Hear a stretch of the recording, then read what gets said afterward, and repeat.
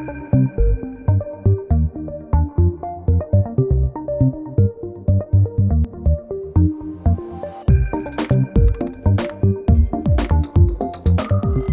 name is Vance Power. I am a trainee solicitor at A&L Goodbody. My day-to-day tasks are quite varied, so they can range from carrying out research on various different areas of the law, assisting solicitors with the drafting of documents, and also liaising with my colleagues in other departments. A lot of the transactions we work on would kind of cross boundaries, so that they'd be cover a number of different legal areas. Other things then, I also attend a number of talks and presentations on a weekly basis. So every week we have a what's called the Trainee Education Programme, and that is talks given by trainees, so my colleagues, on different areas of the law and also various legal updates.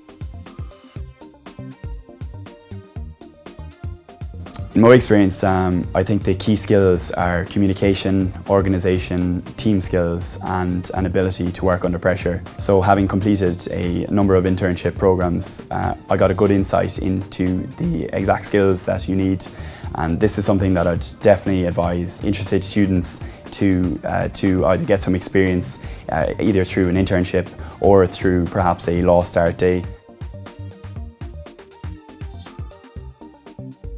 It essentially gives them the opportunity to shadow a trainee for a day quite early on in their studies, which I would recommend, and definitely gives them an insight into the skills that would be required.